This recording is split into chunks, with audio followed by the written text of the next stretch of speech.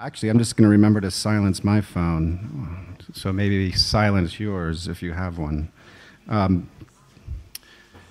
Welcome to our second panel of the seminar, which is called Who Gets to Tell the Story? Public Narratives. Like Jeremy, I'm going to begin with some very quick introductions since you have them, just so you can match faces with biographies.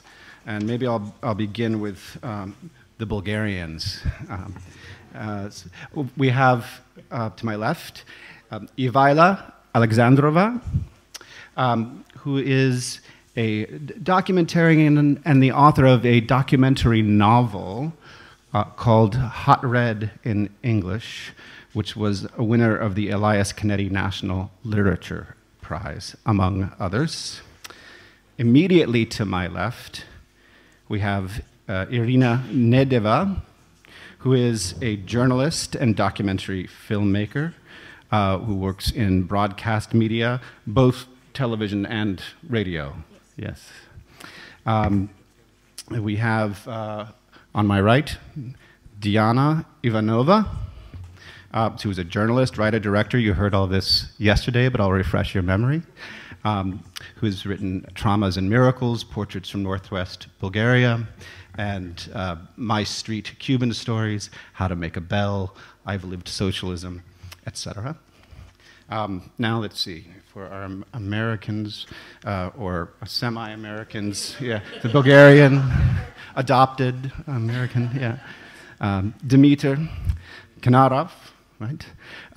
Who is a freelance writer, photojournalist, contributing editor at the excellent journal VQR, and has contributed to many other fine publications, and once lived on a sailboat in San Francisco. Yes. Elif Batuman, who's the author of a staff writer for the New Yorker magazine, and the author of 2 books, most recently her novel The Idiot, long in the works. And prior to that, her collection of nonfiction narrative essays, The Possessed, which I teach and I love. Let's see, you met Philip repeatedly yesterday. So I will simply add I'm going to pull out some details from his bio you may not have known. He was, in 2010, France made him a Chevalier de l'Ordre des Arts et des Lettres. Whoa. And if he's had at least 1 glass of something to drink, can recite romantic poetry by heart. Right? Okay, excellent.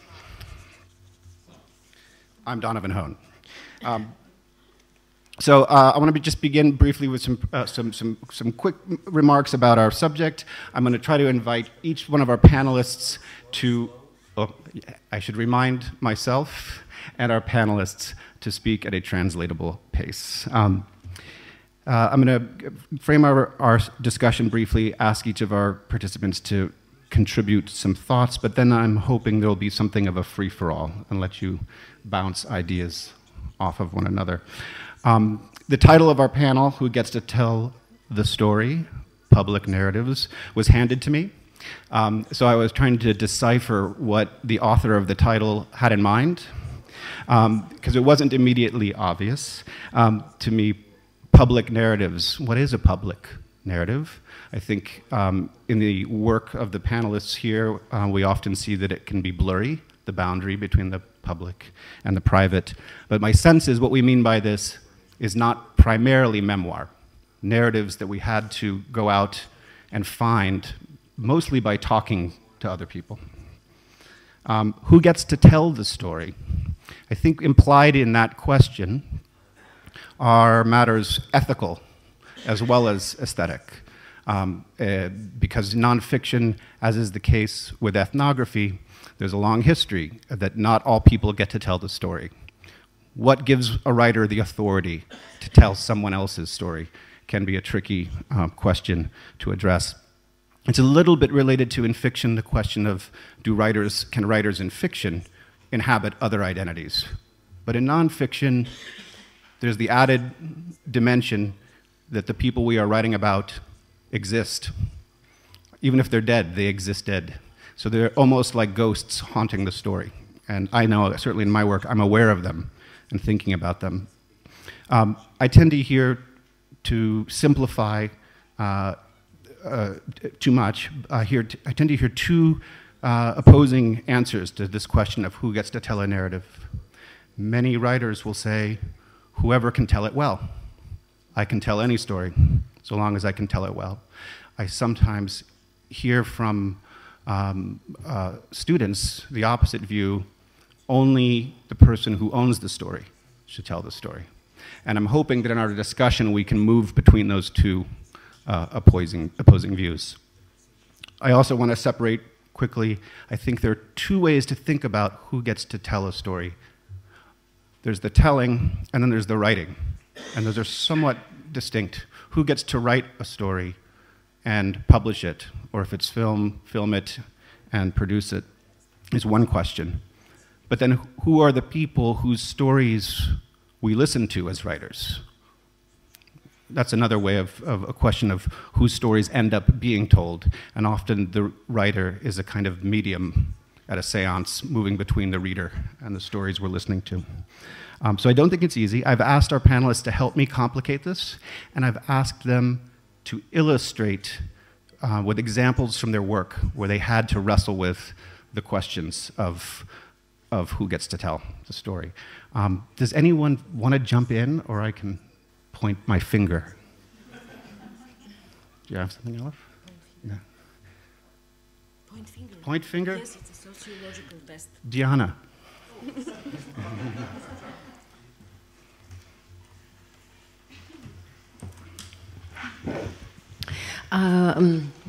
Well, I didn't expect this because I was thinking you're going to some of the new people in the panels. But anyway, I had something in my mind from yesterday, and it's kind of continuation of the discussion we had here in the panel, and I think it's important continuation of this story because what remained, and it's connected with your question, but what remained after the talk with Philip yesterday was this truth hills, like it was at one point like that, truth hills. And I was thinking after that, but we have to collaborate, elaborate on it, that truth heals only if it's said again, especially when you talk about traumatic stories, only if it's told again in a safe place. Mm. We need a safety for the people who tell the story again, especially when they have experienced some traumas. And this we can have examples from the therapy, for example. So in a trauma therapy, for example, you never ask the person to tell the story again before you are sure it's safe for him. You take care of his own safety, of your own safety. And we have talks about this. That's why I'm talking about this now, because when we go to your question, who has the right to tell the story, I would tell from my experience that I have the right only if I'm sure I give safety to the person and I can assure their safety to tell the story. And for example, I was working,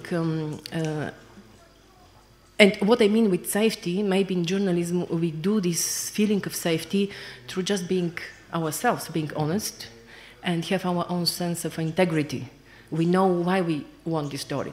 Because sometimes people, especially in traumatic situations, they can tell us so many things that we are excited. Actually, violence is exciting, as also Philip was saying yesterday.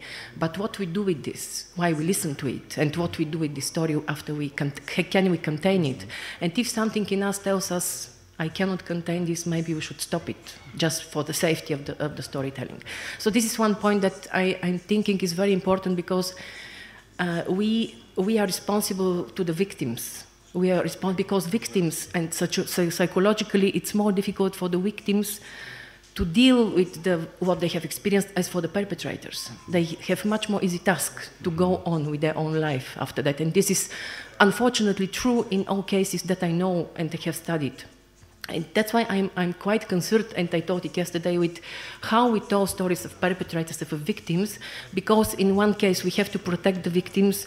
When they hear again and again the stories, they can be again traumatized. We have to think about this. And this safety is something that I'm very much thinking about, because I think also in the case of Bulgaria and what I have collected, we we maybe have not been aware of this, because people who went through trauma, sometimes they lose the ability to talk. Mm-hmm. And the way they talk sometimes is kind of weird. And if we don't are aware of this, we represent further this misrepresentation. So the perpetrators talk in a good way, and the victims actually cannot talk, so they are victims, they remain victims. So how we deal with this misrepresentation that's already, because of the tragedy that happened, already somebody is a weak position, and we cannot restore this position. He remains weak. This is for me the main question, that when we tell a story, how we create this safety.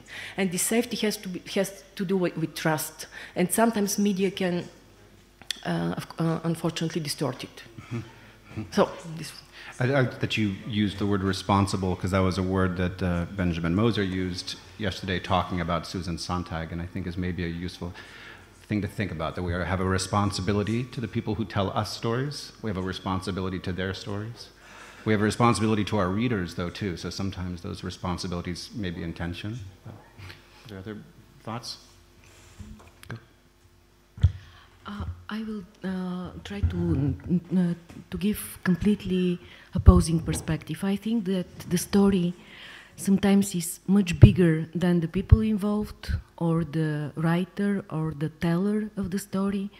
And especially maybe because of the journalism and because of the type of media I'm working for, yes, it's important to give the voice to the people, but sometimes really the essence of the storyline and the revealing of something that has not been existing before is much more important than just to voicing pain or emotions or trauma. And for me the biggest question is when the personal becomes universal, and is it an effect of a result of the dramaturgy of storytelling, or it is really part of what make us involved in collective life. And I will give just 3 examples. First is when I tried to interview a political immigrant from Bulgaria who has been for the first part of his life a diplomat with the Kingdom of Bulgaria during the Second World War and before. Later on, he decided to stay in France, in Paris, not to serve to the new Bulgarian government very much constructed by the Soviet occupation, Soviet army here, and he became a journalist. He worked with Radio Free Europe first, then with the founder of Paris Match, this French magazine, and this person was very interesting for me. I was just curious to know, because there was so much going through his, in front of his eyes. He was a witness, and he was involved in historical events for Bulgaria, being part of the Ministry of Foreign Affairs, and many of the deals during, even deals with return of land, the north part of Bulgaria was through his hands in 1943, I think. So he was part of the history, and later on he had to detach himself from being part of a history. He became a realistic journalist, working with reality, but without playing in this reality a significant role. And I wanted him to tell the whole story of the 20th century through his eyes. And he was severely trying not to do this. He was 90 years old with a brilliant set of mind and memories, and very sensitive good sense of humor. Self-irony was the prevailing emotion, and he said, "No, I'm not important. I never wanted to be important, and I'm just an ordinary human being. It was by accident, everything." And I decided that exactly this by accident is the most interesting thing, is this, in all his story.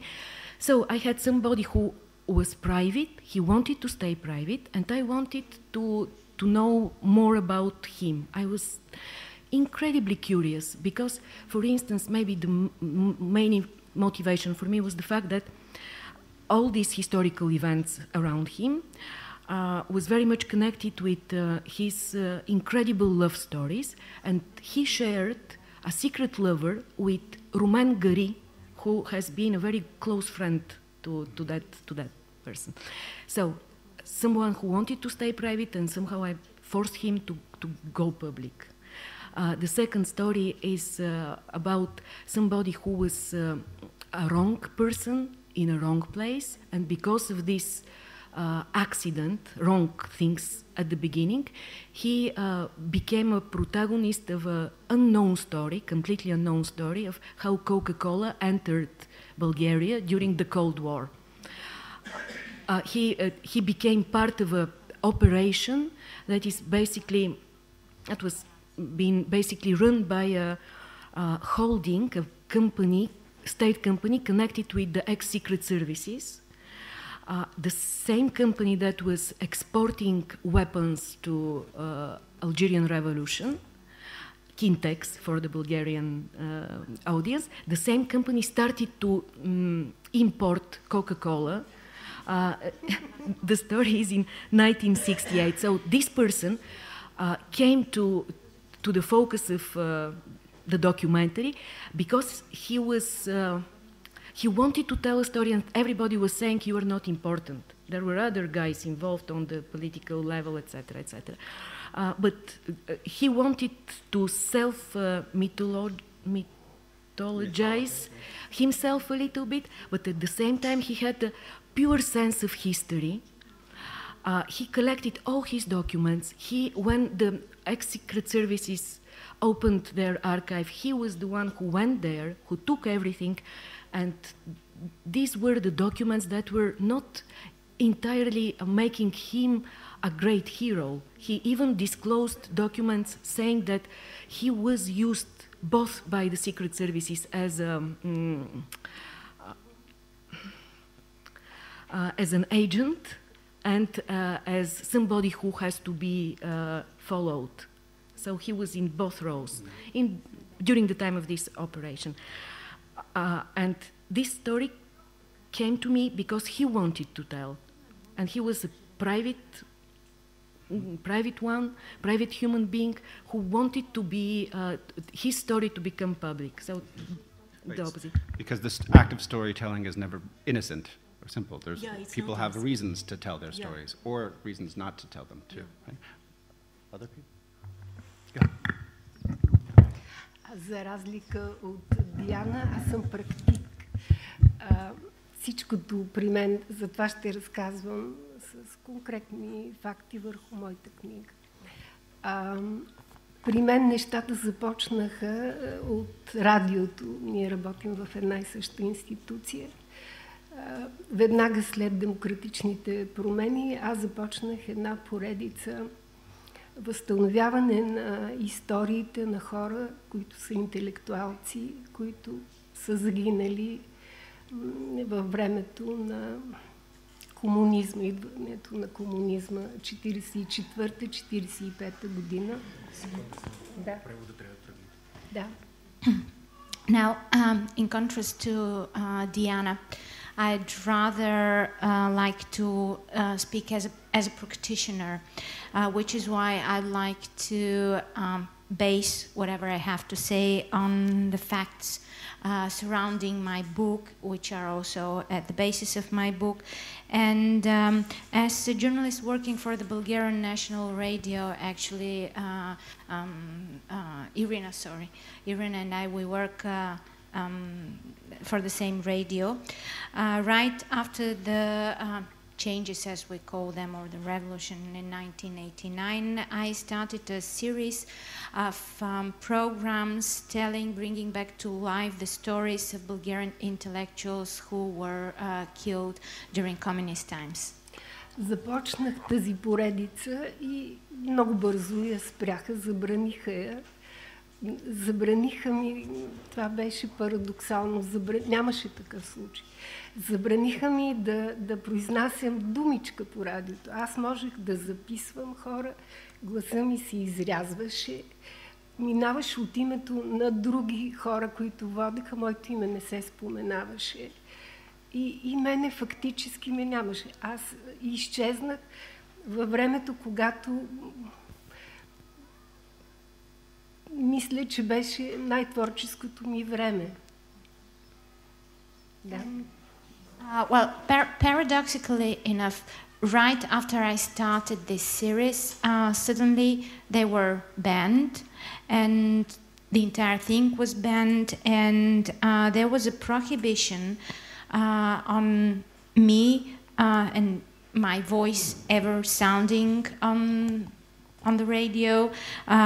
I could interview people, I could record them, but my voice was always cut off from these interviews and from these recordings. It was never on air, and actually I was made to completely disappear from these programs. And this happened in the years which I felt were the most creative years, the most creative time in my life. Точно тогава за Коледа се обади една от героините на тези предавания. Тя беше емигрантка, живееше в Майнц. Каза, побързайте веднага, защото на мен не ми остава много време. Аз заминах, това беше 1994 година. Тя започна и ми разказа своята история лична за своя убит съпруг Райко Алексиев. И седмица след като се завърнах, тя почина. Шегувахме се днес на обяд и аз казвах, че за разлика от всички вас тук, които присъствате, аз бях принудена да напиша тази книга. And it was at that time, actually around Christmas in 1994, that I got a phone call from actually one of the characters, I'd say probably one of the main characters in my book, a Bulgarian lady, an immigrant. She was living in Mainz, and she called me and said that she wanted me to go there immediately, as soon as possible, because she didn't have much time left, because she wanted to tell me her personal story. And this personal story was actually about her husband, Rayko Alexiev, and how he was killed. And so I went there, and only a week following my return back to Sofia, she died. And actually I was talking about this today over lunch, and I was joking that in contrast to probably all of you, I was forced to write this book. Разбира се, основният пласт на разказа беше разказа на тази госпожа. Към това добавих разказа, който имаше в досиетата на тези хора, архивите на Държавна сигурност, което беше плод на 9-годишно усилие. Едната брънка повличаше другата, поредният документ водеше към следващия и изведнъж, точно в този момент, почина моята майка. И аз разбрах, че много важно е чрез смъртта да разказваш живота на другия човек.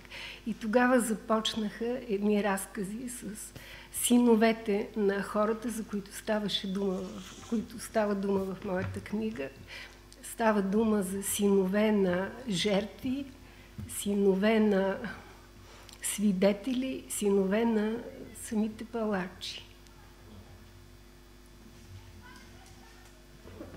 So it was the story of this woman that became the basis, the backbone of my book, and eventually to this I added the stories of the other people who are there. Mostly they were taken from the files of the former state security, and I worked with this for about 9 years. And it so happened that one document led to another, and then to another, and things kept piling up. And it was about that time that my mother died. And through her death, I realized how important it was to let yourself talk about the life of others through the death that has befallen you. And with this in mind, I also started talking to the sons of the people that are mentioned in the book. These are the sons of the victims, but also of the witnesses and of the perpetrators themselves. Материалът застрашително растеше. След това един критик я определи като книга, роман, документален роман, който е изграден на принципа на градината с разклоняващи се пътеки. And so the whole thing kept growing, and when eventually it came out, one critic said that it was very much like a garden with so many different paths that kept forking and intersecting. За какво става дума?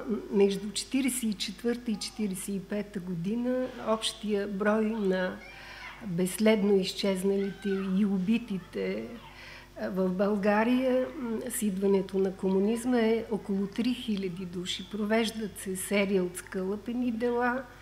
На 1 февруари 1945 година са осъдени и ликвидирани всички членове на миналите правителства, регенти, депутати, общо 140 души, за които вечерта са убити на софийските гробища, а след това ямите, в които са заровени, са разпродадени на частни лица, за да изчезне престъплението. Следва убийството на военния елит, на духовния елит, а моята книга се спира на ликвидирането в България на интелектуалния елит. So my book actually tells about, the time around 1944-45, when the number of those missing and those who were killed by the new communist authorities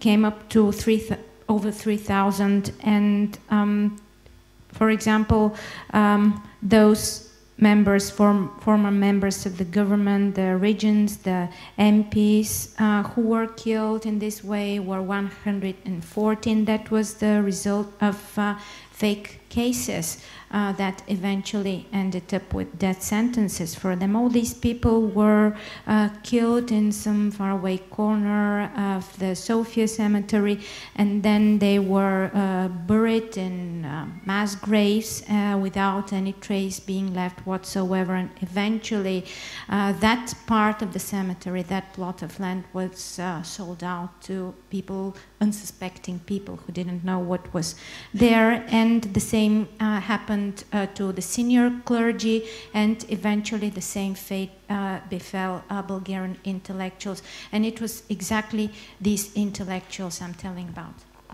През март 1945 година пред съда са изправени 105 български интелектуалци.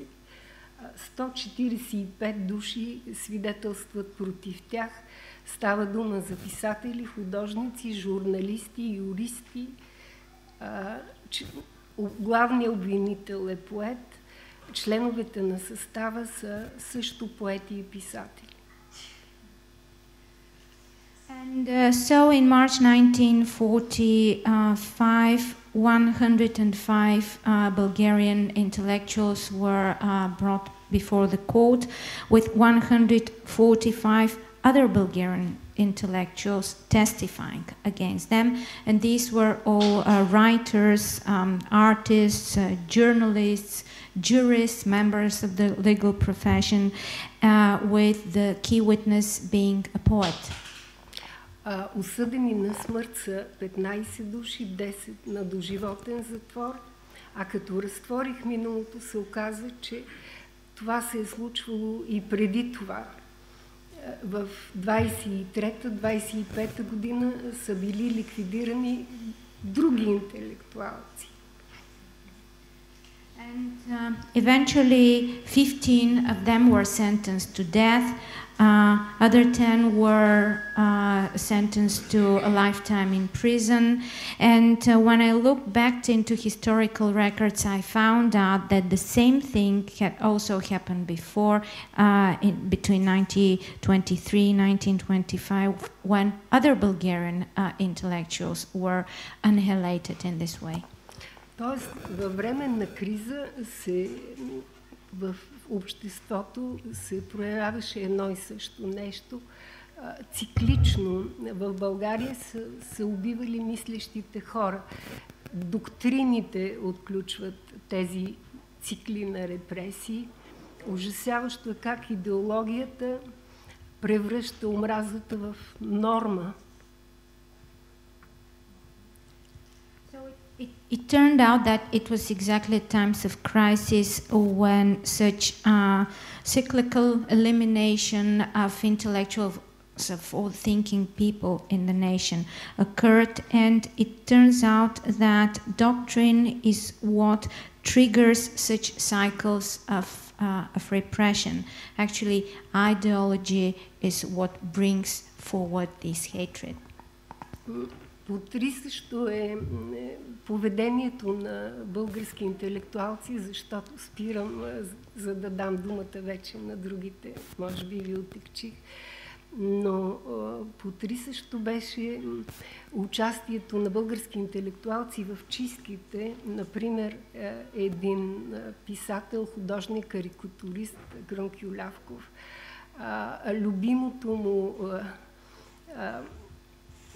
любимо му е било да присъства на разпитите в дирекция на милицията и да вижда как измъчват хора, разпалва се печката, нагрява се и слагат хора върху нея.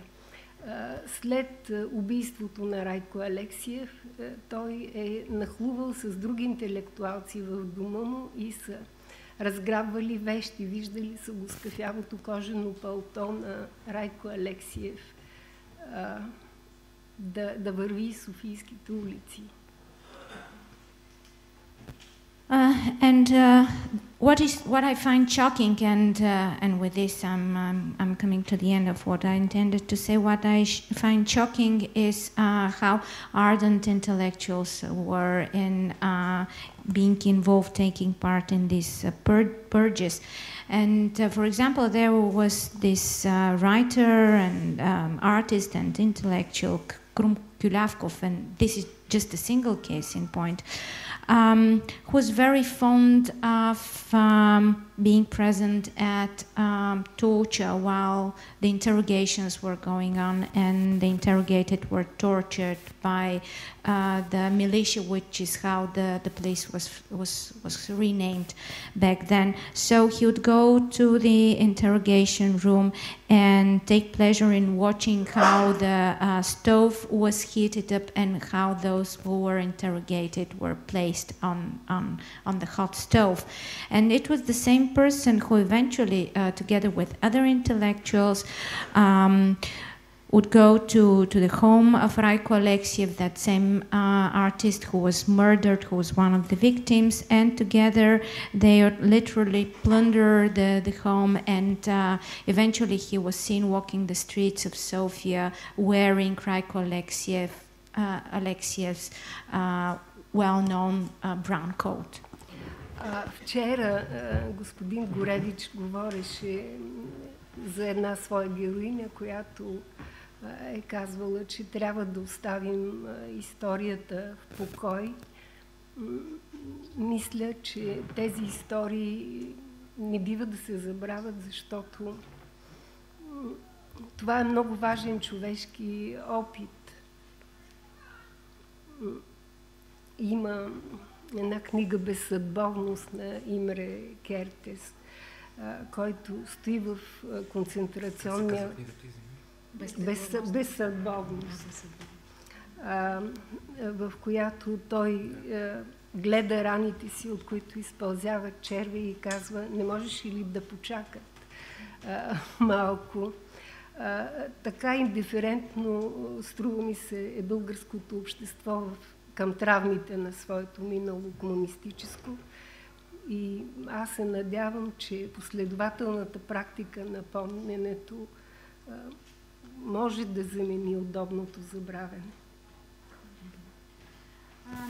Mr. Gourevitch was telling us yesterday about one of the people in his book, about this woman who eventually tells him that she wants to leave this history, all these memories aside at rest. But in this case, I think that this part of history should not be left to rest, should not be left aside, because, I don't know, there is this book by Methodius. It is called, I'm not sure about the English translation of the title, but Faithlessness. And in this book, he writes about the open wounds and about the tiny worms coming out of them. And he says they should have waited before doing this. So this very much reminds me of how indifferent we Bulgarians are toward our history, and we shouldn't let this indifference continue. We should keep remembering and bringing these memories to life again and again, because we shouldn't be left indifferent.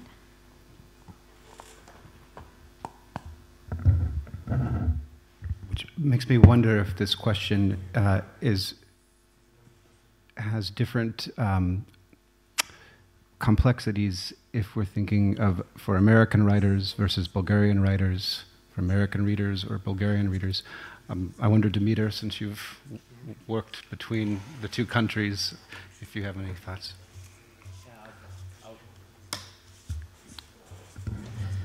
Thank you. I'll cheer you up with a war story. It's actually most of my reporting I do here around the Balkans, where I speak the languages or I understand the languages and sort of think that I sort of get the culture. But in 2010, I sort of decided to venture out of my comfort zone a little bit. So I went to Iraq, and I was an embedded journalist with the U.S. Army there. And so, just to give you a quick background, the embed program that the U.S. military started, you know, its purpose was to basically send journalists together with the army to cover the army site. The program was started by the Defense Department by Donald Rumsfeld sometime, I think, in 2002. And so basically the way for you know, as a freelancer, I couldn't afford, obviously, to go to Iraq, to afford a fixer, to afford a translator, to afford security. It was very difficult. So what I did was I applied to be an embed. I you know, sent my application to the Defense Department, and they approved it. I had met some people actually in Kosovo, some U.S. military personnel, and that's how the whole connection happened. But so I had some misgivings about it at first, and when I went there, basically the story, I was doing a story for Esquire magazine, and the story that I was doing was how the U.S. military was preparing the Iraqi police to take over security once the U.S. military forces leave Iraq. So that was sort of the center of the story. But I ended up, you know, as an embed, ended up spending a lot of time on the military base, and basically the only, and I wasn't really so interested in covering sort of the, you know, the soldiers there, or I was really interested in the Iraqis. I was just curious what's happening, and I just wanted to get to see more of that world. But once you're an embed, you get to see only one side of the story, right? So you don't get to go and actually talk to the Iraqis openly. And plus, you know, there was the language issues. I don't speak Arabic, so everything was done through interpreters. And so I was having this sort of ethical dilemma, whether any kind of reporting that I do there is, you know, worth it. I mean, I was looking at the world through, you know, Philip was talking yesterday about the pains and pains and pains of sort of language and of interpretation and of that come between the journalist and the world. And I was looking through a, you know, a 5-inch glass of an armored vehicle, you know, an MRAP, and I was looking at this world through that armored window. and I would be talking to the Iraqis in full, armor, sort of body armor. And I was even thinking, when we do the salam alaikum, I'm just touching, not my heart, I'm touching the body armor, And somehow this sort of great divide between the reporter and the world he is supposed or she is supposed to report on just struck me as just absolutely ridiculous. And I finally did the story. It was through a lot of edits, because Esquire also wanted me to do like man goes to war, kind of story. And I wasn't comfortable with that story either. I actually like to do the more human kind of story, a little bit more poetic even somehow. But anyhow, the story was done, but it sort of taught me that I should be very careful when I try to sort of go and parachute somewhere in other places, and where I'm limited by so many circumstances on what to report on and what to do and the language and so on and so forth. So I think it's wonderful actually to be a freelancer in a place like that, but also the dangers are so many that you have to have all these restrictions. Anyway, it's one of the dilemmas that I've faced, and so it's something that I always keep in mind.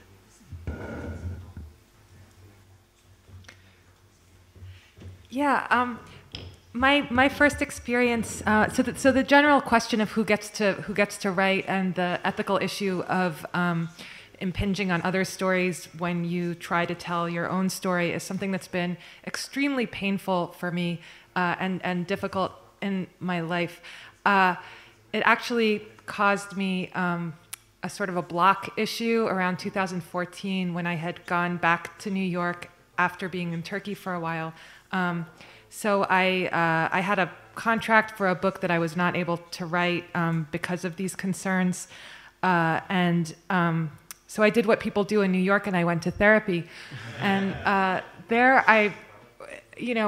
talking about why I write and why I had this job that I had, one of my earliest memories is my mother telling me when she would do something wrong. So she was an immigrant from Turkey. She was working as a doctor. She was quite young when she had me. She was a medical resident. So it was not easy. She got very sick. And she was working full-time at the hospital, and she would forget things, like she would forget to pick me up from school. And whenever she would do that, she would say, "Don't put this in your novel someday." So I grew up with this idea that a bad thing that you can do to someone is to put them in your novel. And it came true. It's the first time I really did reporting about real people was when I was 20 years old. So it was exactly 20 years ago in the summer. I was at college at Harvard, where I worked very hard to get in to please my mother because it was very important to her that I should do that. What I've realized is that a lot of becoming a writer was about telling a story about myself that was different from the story that my mother was telling me. And that is something that caused a great deal of pain to my mother. Yeah. Yeah, I realized that one of the things that made me want to become a writer was the necessity of telling a story about myself that was different from the story that my mother told about herself, which was a story in which I was kind of an accessory who was causing her various problems, some of which were funny, some of which were sad, but they were her problems. And I think that's the case actually with a lot of writers, that they're telling a story to correct kind of a power imbalance. So what Diana was saying, and Dimiter and other respondents, really resonated with me, that there's a basic trauma that you, even if you're not writing about traumatized people, you come into the situation with this power imbalance, and some part of why you wanted to become a writer was to correct that, and yet you can't quite correct it because you're still inside it. Like, you know, Dimiter said, you're hitting the body armor. And then just one more anecdote that I wanted to say was the first reporting work that I did was, I was at Harvard, and they had a student travel guide where they would send students to different countries where horrible things happened to them. Everyone got mugged or raped or fell down a hole. It was a complete fiasco. I think those books don't exist anymore. But they sent me to Turkey. And so I was 20 years old, And you might be surprised when you see how sort of soigné and articulate I am now, but at that point I was a particularly goofy and unprofessional 20-year-old. And my clothes were very peculiar. I spoke Turkish with an American accent. I looked extremely young. I looked even younger than I was, which was quite young. And I would get off these buses in central Anatolia, and these just hordes of Anatolian men would fall on top of me and be like, come to my hotel, write about my hotel, write about my restaurant, because they knew about this book. They found out my itinerary somehow. So there would just be these hordes of men waiting there. Yeah. Well, I don't know if I can slow down. You might have to keep up. All right, you try to keep up. So I would get off these buses and and be confronted with this power imbalance, which was extremely difficult and painful. I would get lectured a lot by men. People would assume that I was very stupid, which, I was clueless about a lot of things, but I wasn't stupid. And the whole time they would be talking to me, I would be thinking, well, I'm going to go and write my version of it. But it puts you in a false position. And when I got older in my 30s and I went to Turkey and I was reporting for The New Yorker, the situation was different. It's not like I'm writing a hotel review that's going to determine whether people go to this guy's hotel or another guy's hotel. But they're still very conscious. A lot of the people who I was writing about, they know that maybe they don't know The New Yorker, but they know that it's a big magazine in America. They know America is a big deal. They think it really affects them. And this power imbalance would, constantly be on my mind and was a source of great discomfort. I'll stop there. A writer friend of mine has a line he uses when he's reporting that I've now adopted, which is he tells people, I'm not going to tell your story. I'm going to tell a story. Because I think it's sometimes that's one of the reasons people tell you a story. They imagine it's going to appear in print exactly as they've dreamed it would. And of course, we change stories to tell them in the ways we need to. Philip. Well, I mean, on the general broad question here of who gets to tell the story, I mean, I feel like we all get to tell the stories, and it's very rare that it shouldn't be that anybody gets to tell the story at the expense of somebody else telling the story. But many people are never going to be able to tell their stories, may or may not wish to, as has been mentioned here. And as we know all too well, many people who wish to are incapable of it, either by virtue of their circumstances and their social position and their power balance, and also incapable of it in terms of their talent. I mean, not everybody can tell their story very well. Some people can tell their story to a writer pretty well, and that writer can then tell that story beyond. So there are ways in which telling other people's stories is not simply appropriation, but can often be an actual collaboration or an assistance or a sort of, amplification of that position. But I also want to turn it upside down for a second in the power balance thing and say, when you were telling the story about the embed, my experience as an embed was only covering the John Kerry presidential campaign. And the way it works in America, if you're a campaign reporter, is you arrive at this place, you get up in the morning in a hotel that's been assigned by the campaign, you get on the bus. The bus takes you to the venue being someplace that the person's going to give a rally. And then you put all your gear in front of you, and sniffer dogs come, and then Secret Service guys come and they wand you, and then you are now scrubbed, right? And you can no longer speak to the public, right? You now have to go into the press pit, which they supply with all the things press need, food and Wi-Fi. And you sit in there, and the second you get there, all the traveling press corps sits down, they flip over their computers, and you're like, what happened? I mean, they start filing stories. It's totally bizarre. And then this guy gets up and gives a speech, and you try to lean over the thing and talk to the other people. Now, at Trump, he turned it around. You also got spat at and thrown stuff at and yelled at, and he would point to the press, and then everybody would go, rah. But it was totally bizarre. It made no sense, especially as this whole democratic exercise of a free press, etc. The only way to cover the campaign was to leave the campaign. And also, so you sort of think, who gets to tell the story? do we want our political leaders to be the ones who get to tell their stories? If we believe that only the person whose story it is can tell the story, what does that mean when you write about public figures at all? We all disagree with that, right? We all think that our job is to keep the bastards honest at least a little bit, or at least try to get at what they're not telling. And when you say that only certain people can tell the story that they own, well, do they really? I mean, where does our ownership overlap, whatever that ownership means? And also, why shouldn't we be thinking about which parts aren't being told? And I think in some ways the best example of, in a way, both sides of this is Chinua Achebe's novel Things Fall Apart, which of course is considered like the first great sort of universally recognized as a great novel, African novel. But it's a very specific novel about Igbo experience in Nigeria during the period of colonization.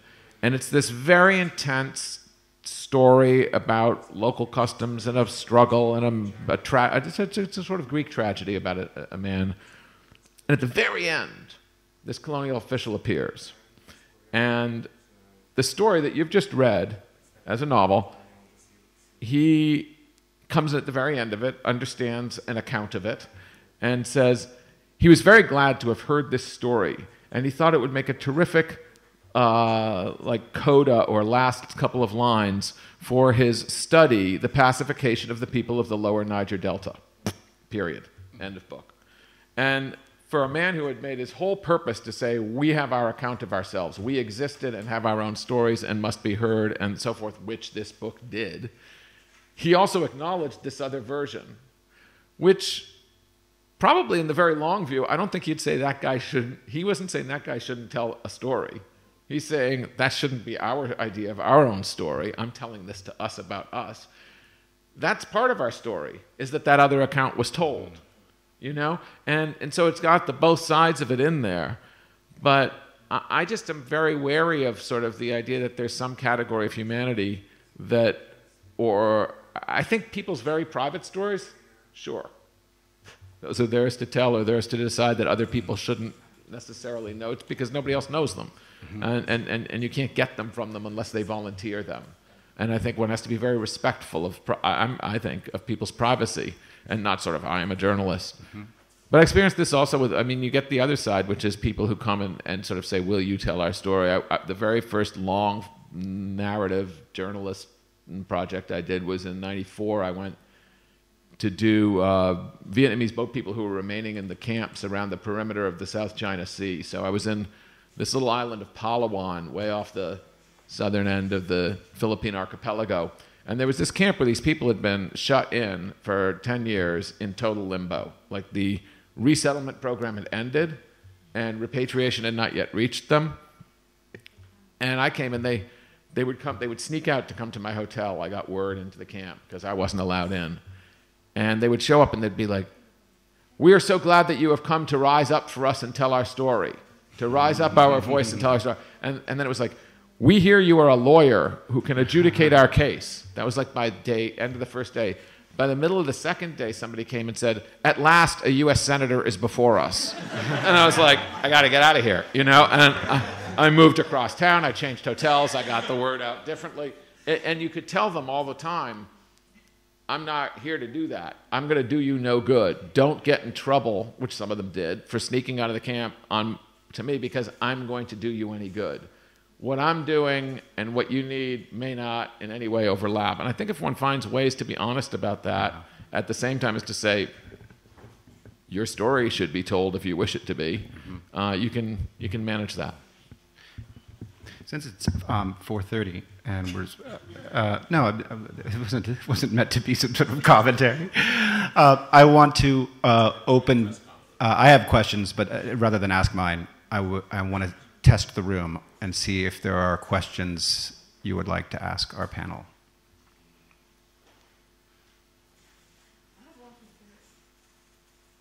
Yeah, for Philip. I'll repeat it aloud. Oh, great, we have a mic.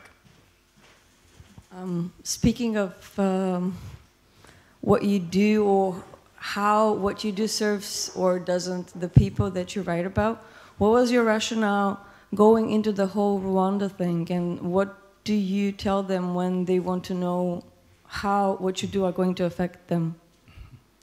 I say it probably won't. And they're okay with that, and that's it. Yeah, they know they're never going to see it. I mean, if it's ordinary peasants, if it's politicians, that's their job to figure out. I can't tell them. You know, public figures are different that way. It's in general with public figures. If I'm talking to a private person, and along the way they say, you know, that thing I said earlier, I'd like you not to maybe use my name with it or something, because they suddenly realize what's. A public figure says that a little while later or calls you 2 days later because something happened in the world. No, that's their job to figure that out. I mean, that's my job then to decide, but I might say no. The important thing you said to me is the important thing you said to me. I'll put it in context. But we had a tape recorder, and I was the press. And so it's very different. But very few people in Rwanda asked me, which was... Don't they have the same hope that what you will write will eventually lead to anything better? Yeah, but they don't have an idea that it will have a direct consequence. In other words, and most people don't. That's much more reasonable to think inside your own country. So if I'm doing a piece in America about a situation somewhere in America, even if it's about, I don't know, mine workers somewhere who don't get a lot of national attention, their reasonable expectation would be, this is national attention, right? People will hear me, including the people who control the circumstances around my fate. That's different. If I write about a mining situation in Rwanda, the most likely hope would be that, like, the mine owners who live in New York are going to hear about it. That's it. I mean, they wouldn't be that way. It's just very, they have a different relationship to it. They know they don't know who you are, but they want to talk.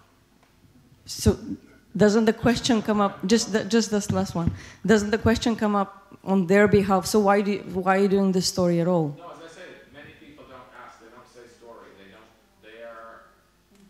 They know you are investigating, or I just say I'm trying to understand what happened here, and I write.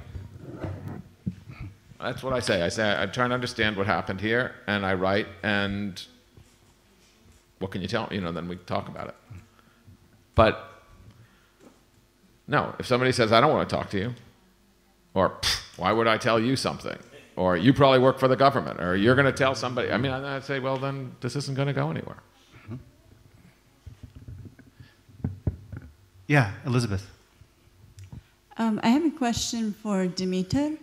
I'm wondering if you could share with us in what ways these issues have come up, if they have, in your work as you work on your biography of Georgy Markov, and maybe you could share very briefly who he was for some of our visiting audience. But I'm just wondering if there have been issues in working on that research and writing where you have found yourself torn between public and private narratives or senses of responsibility. Yeah, well, that's a big question, and it's probably going to take quite a while to explain the project of the biography. But you know, just briefly, Georgy Markov was a Bulgarian writer, very famous in the 1960s, close to the Communist Party, one of the most lauded Bulgarian writers of the 1960s, and he ended up defecting from Bulgaria and working for some of the big radio stations in Germany, Radio Free Europe, Deutsche Welle, the BBC. He lived in London throughout the 70s, and then he became such a threat to the regime that basically in 1978, together with the KGB, the Bulgarian state security, decided to assassinate him in this absolutely lurid fashion, with what they call the umbrella murder, you know, with this poisonous pellet. Anyhow, a lot of the narratives surround this murder and kind of, you know, the murder itself only, and they completely dismiss his life. You know, all people want to know is the murder and how it was done and sort of the James Bond style of it, and so I decided that it's an important thing to tell actually the backstory, to go back and to understand how a person, you know, because we have these very simplistic narratives about like dissidents or about people who are in power, but he was part of the system in a certain way. So, and he turned against it. You know, he sort of wrote these narratives from inside the palace. I mean, that's why he was dangerous, not because, you know, he was somewhere, some dude who sort of was criticizing the government. He was inside the government sort of, so to speak, and he was, you know, an important member of the writers' union, and he ended up defecting and knowing all of these secrets and knowing these like private lives of people and sort of how the system operated. So, I wanted to tell a complicated story, not just of a dissident who is opposing a totalitarian regime, but how, you know, how we're complicit sometimes, and how do we change at all? How do these changes happen? And sort of the you know, the sort of the variegated life of this person was absolutely fascinating to me. And since, you know, the family ended up, after I did this big piece for donation, the family ended up giving me, you know, giving me access to papers and to letters and stuff like that. But, you know, there are the dilemmas as every biographer faces, you know, how much of the private life do you reveal? Where does the line between private and public lie? And of course, so many people tell me different narratives, right? Because people who were part of the regime, they try to, by criticizing him, they try to defend also their own actions or their own, you know, continuing complicity with the regime for a longer period. Others, you know, have their own agenda. Everybody's got a spin, you know, and that's how, as a journalist, you have to hear hundreds of stories in order to get beyond the spin.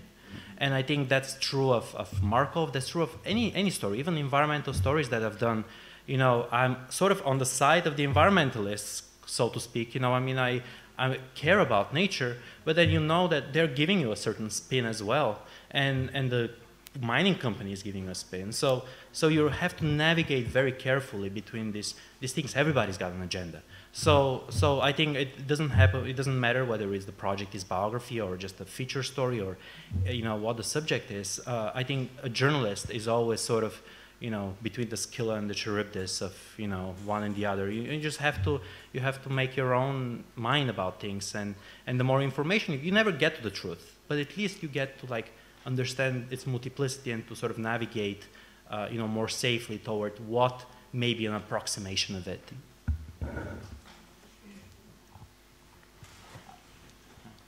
Other questions? Yeah. I have an answer for you, Donovan, actually. Can I tell the story of the title? Yes.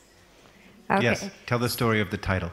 So, which I threw at you without explanation, and it actually doesn't have to do with literature. Maybe some of you know the Whitney Biennial. Mm-hmm. It's the biennial that the critics love to hate, really. So this year, for the first time, I only heard praises until some artist wrote this huge article and actually demanded that the curators will dismantle a painting. And the painting was about an Afro-American boy who was killed in the 50s because this white lady accused him of being seducing her. So, Emmett Till? Was it Emmett Till? Yeah. Her people, you know the story, right. So the problem was that this very dramatic, traumatic story involving black kids was painted by a white painter. And this made me think. This made me think about these narratives, and it's bigger than literature, and I think it has to do with shifting paradigms and values in the time that we live now. So. And I worry I set up a straw man in saying that there are those who say only the person who owns the story gets to tell the story, because I think that's easy to complicate. And I think it's and actually Philip was talking to me the other day about the difference between writing about race in Rwanda versus a place like South Africa, that it functions very differently, and you have to make different calculations. I know I've been reluctant at times to do stories in Detroit if I felt like there were too many layers of Kevlar, so to speak, between me and the communities I was entering as an outsider. So I think there are genuine ethical challenges when we're crossing those kind of boundaries. Certainly in America, the race is probably the big one. But other thoughts? Yeah. Look at Catherine Boo's work. You know Catherine Boo? Do you know Catherine Boo? Catherine Boo is she also writes for The New Yorker. She started out at The Washington Post. And, you know, she does these deep immersions in communities that are not her own. She's a small white woman, quite frail physically. She's had illnesses, and that's visible. And she did I don't know how many years it was, but she spent about 3 or 4 years in an Indian, like spending almost every day in this Indian slum of Andawan, alongside the Bombay airport. and wrote a very closely reported, almost sort of novelistic in the sense that there is no narrator perspective at all, about this community of garbage pickers who live in this extremely tenuous position in extreme poverty there, who are totally, in other words, foreign to her. Mm-hmm. And she also has written about poverty in Washington, D.C., and the black communities in Washington, D.C., in a way that, you know, she spends years, she gets to know people very well, she lives inside people's lives. She never, she says in her entire reporting career, has spoken to an official source about anything. Mm-hmm. And she writes about policy, but by looking at what lives are like, nobody says, I mean, I'm sure some people say, well, what's she doing telling this Indian story? But ultimately, the quality of the proximity and so forth just is the answer to enough people about that. So it's not just who, but how. Mm-hmm. Anyone? Yeah. I just wanted to give one practical example about this difficulty of telling a story and who has to tell a story, and to make more clear what it means safety that we have to protect. So I'm collecting now, I'm working on a project, I'm collecting stories of children whose parents have been part of the communist secret services. And one woman came to me, she knew that I'm doing this, and she wanted to talk very much to me and to tell a story. I want to tell you this because it's a very complex issue, to see how complex it becomes when we come to the next generation. And she came to a small group that we were meeting, and in short, the story is like this.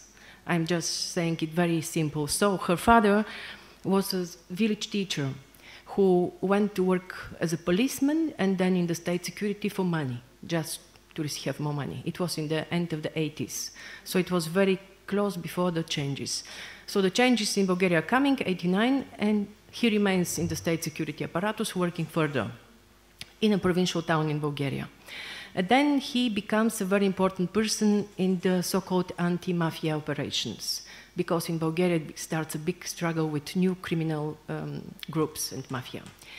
And in one of these cases, this local mafia, which is in another part of Bulgaria, want from him to appoint a special person in the state security apparatus, in the police, in order to protect their operations. He doesn't allow this to happen. The daughter is a student in a university, and she's being, they take her. So as a kid, they kidnap her. And they put her in a channel for prostitution. So this, the father doesn't expect that. He is thinking for 3 days he can free her, but she remains 16 days in this channel for prostitution, and then on the 16th day they can free her. So this is the story. What happened in these 16 days, she doesn't remember. She doesn't remember anything, but she remembers a conversation between the father and the policeman when the father comes to free her, and the policeman tells her, you have to take care now of her, there are 62 people. This she remembers, 62 people, nothing else. And this woman, this happened when she told the story to me, it was like last year, and the story happened 12 years ago. I'm telling this now because first when she told the story, the two people who listened to the story were people whose fathers were killed by the state security in the past. So actually their fathers have been victims, but the persons by themselves didn't experience violence. So we have here the daughter of somebody who experienced extreme violence and is now present here, lives in our society. The interesting thing was here that the way she was telling the story, her mother forbid her to tell the story. You shouldn't tell the story to anyone, not at all, because it's a shame. You have to go first to therapy, to this. You have to be so. She hated this completely no telling it. And what she did, we asked her, did you tell the story before and to whom? And the interesting thing is, she said, I'm telling the story every time when I'm in the bus and near me is somebody sitting whom I hate. And if somebody, some boring lady that starts saying, oh, life is this and that, and she says, stop, you don't know what happened to me, and she tells it, and then everybody's frightened. Oh, she was raped, you know, it's like, and she used this story actually to make people, to leave her in peace. Oh, she was raped. Oh, she was raped. And she even went to a writing seminar and told the story again. And of course, everybody in the seminar said, oh, how excited, he was raped, you know? It was exactly this excitement with Ivayla. Oh, he was raped, how many times, do you know? What happened to you? And write a book, we will publish a book for you, write it. And then she was telling this to us, and then suddenly we asked her, but why you tell this, you know? Like, look, now for the first time you feel empathy for what you're telling. Is it a different feeling for you when you tell it? Why you need to tell this story? And then we started, you know, it was a point of departure when she was really, in order to do something against her mother, going into the other opposite, telling it to everybody and even publishing it to fulfill a kind of, and she was not free of this trauma, of course. And this was a point when I knew that it's very important, this story, for my narration also, because it's the first story that I heard for somebody whose father is in the power and the daughter is completely, suffers violence. It was a very important narrative to show the complex of the issue, being a child of somebody working in this apparatus. It opens completely another narration and another thinking, what happens in our society actually, and how, what we are today. But I decided not to use the story. And I told her, think about this. If you want to tell this story, if you write the book, are you ready for this? Is it safe for you? And why you need to tell the story again and again? Maybe it's good to stop. Maybe it's good to remember. Maybe it's good to find the way, not to tell it, but to find the way what is good for you. And this is the dilemma that I'm facing. I'm also excited by the story because it's completely new narrative and a new story coming to me, which is absolutely other dimension of the whole topic. But what am I doing with this story? And this is something that this is my point of departure, what is safe and when truth is healing. Because for her, telling the truth, and actually she still doesn't remember the whole truth, but repeating the truth is not a healing. She's in the trauma again, and actually is forced, because of the excitement of everybody, to return to it and not to go out of it. So this is the responsibility and this is the safety. What means safety? And actually for the first time, she felt empathy, that somebody is empathizing and saying, oh, it's a tragedy what you experienced. It's not exciting, it's a tragedy. And I feel pity. I'm very sad. I would cry now with you together because it's shame what happened to you and you don't deserve it. And it is the point where you can really stop. I stopped with this research at this point. And we need time. I need time to reflect what I'm doing with this. And she needs to feel this, that it's not about collecting, going on. No, it's something that is absolutely on the verge of possibility. So that's it.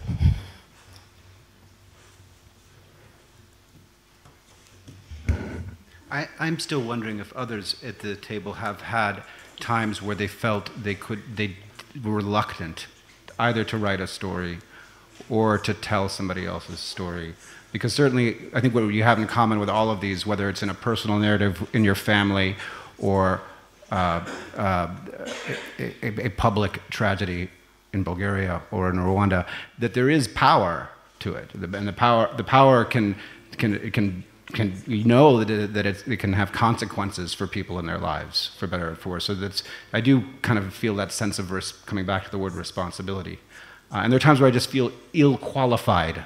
Maybe I've heard some people talk about whether you feel you're the person to tell this story, whether you have. So Catherine Wu, yes, but maybe it takes 5 years. And I think she was extremely mindful of how she handled it and how she told the story too. So I am wondering if there are others, and we only have several minutes left, but are there other struggles with that power?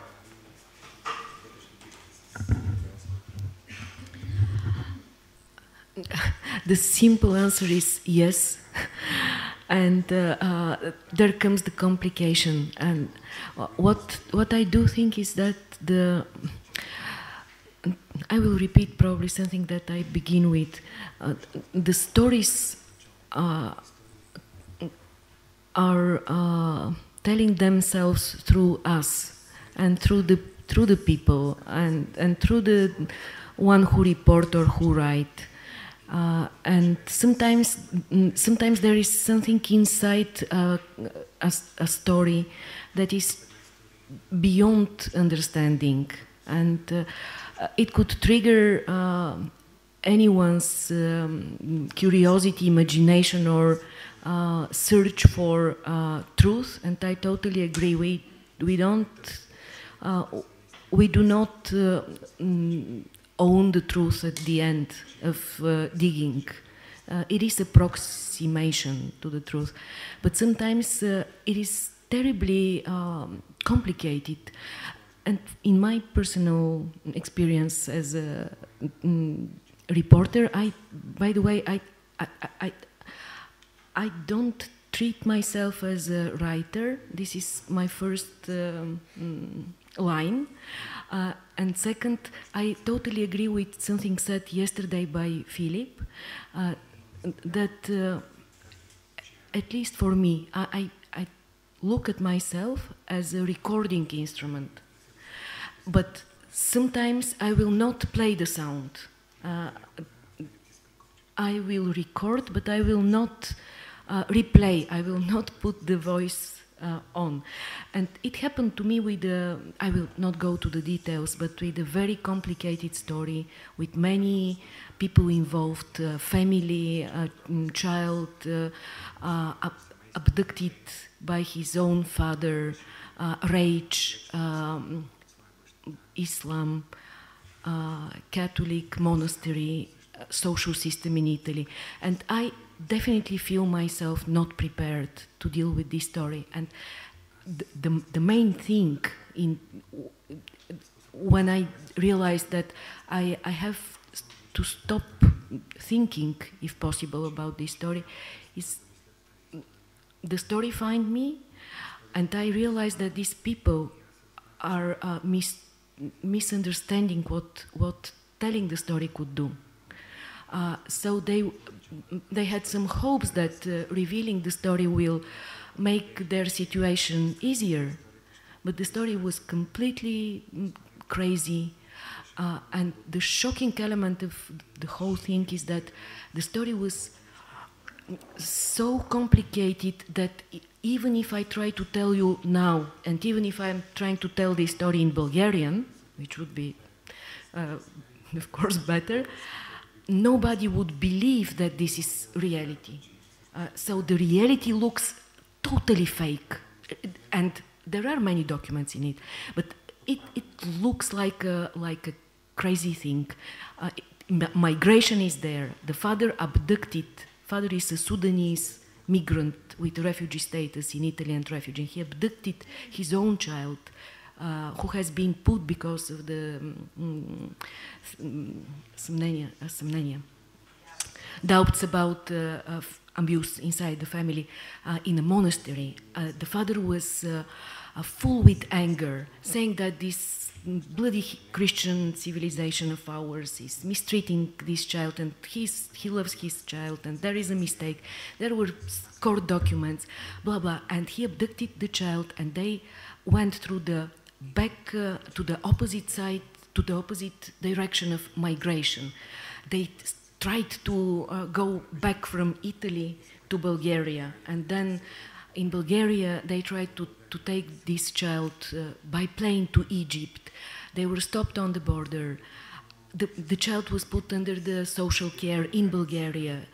In this social care, the child was beaten by the social workers and by the other children there, because this was the only child in this particular place who has been visited by his mother, and the other children were jealous because they never saw their parents, so it's awful.